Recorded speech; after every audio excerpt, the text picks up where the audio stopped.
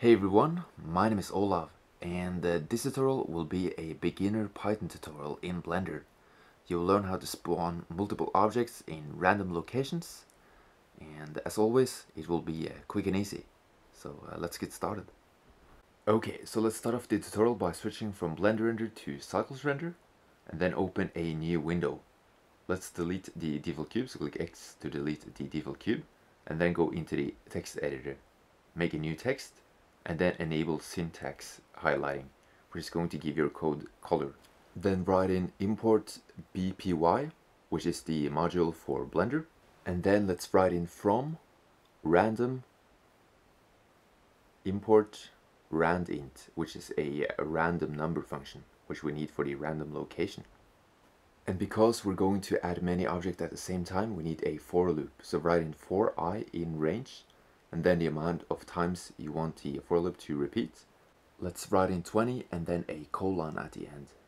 Okay, click enter, and then write in bpy dot ops dot mesh dot primitive underscore monkey, which is the object, and then underscore one more time, and then add.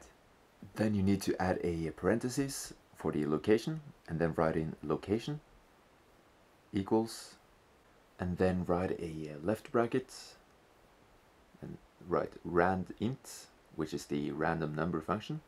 And after the randint function we need to add some parentheses, and within those parentheses we're going to add the interval for the location of the random objects. So let's make it -10 and then comma 10, and these random numbers within the interval are going to be added to the x, y, and z location. So add an apostrophe, then x, y, z, and a new apostrophe, and then close the brackets. Now let's complete this function by adding a parenthesis at the end. Okay, and now we have 20 objects appearing randomly within the interval of -10 and 10 on the x, y, and z axis. So let's click run script, and as you can see there are 20 monkeys. Okay, so now that you have the basic code, let's change some values and see what it looks like. So let's change it from monkey to cube, and then let's change the amount from 20 to 30, and then let's click run script, and as you can see we now have 30 cubes spawned into the viewport. And let's try a cylinder as well, and let's change the interval for the location, so -20 to 20, and let's change the amount to, let's say, 40, and if we click run script you will have 40 cylinders in a much wider interval.